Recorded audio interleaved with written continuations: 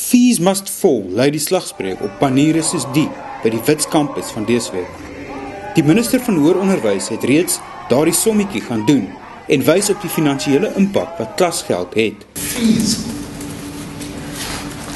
from students amount 22 billion. Am I right? In the system. In the system. It's a huge amount of money. Of course, poor students, we try to protect them from that. So if you say zero, you are actually saying, let's wipe off the system. 22 billion rand.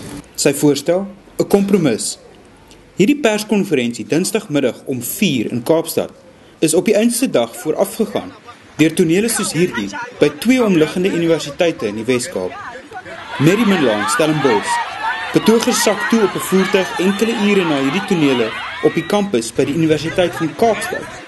20 studente en 3 werkers is by daardie kampus in aanhouding geneem, nadat hulle glo die universiteit se hofinterdik verontagsaam het. Anders as die uitjies, het hierdie Matie-betogers aanhouding vrygespring deur 'n ultimatum te gehoorsaam om 'n besette admingebou te verlaat. So, toe Dr. Nzimande reggeskuif het om gesamentlik 'n verklaring deur fisiekanseliers van reg oor die land as ook studenteleiers voor te lees, het hierdie opmerking dinge goed opgesom. Clearly we're in a difficult period in the history of this country, in the economy and where the global economy is at this moment. And we have to do a number of things need to happen. If we are going to be serious about creating inclusive development and creating a society that works for all, then and addressing inequality in our society, then education and higher education has to be at the core. And to do that, we need resources, we need to create an enabling environment, and we need to ensure that the quality of our program is retained.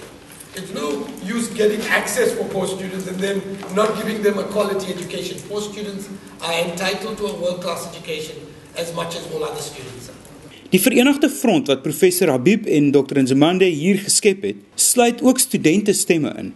We are saying that as we are about to start engaging in negotiations, we must in principle agree that it must not go above CPI, which is the 6%. Kortom, sê die leiers, klasgelde by universiteite behoort volgende jaar nie met meer as 6% te styg nie. Maar, dit klink nie na die begin van die einde van onderhandeling nie. Dalk eerder na die einde van die begin. Collectively, we've got the difficult task of going back and saying this is the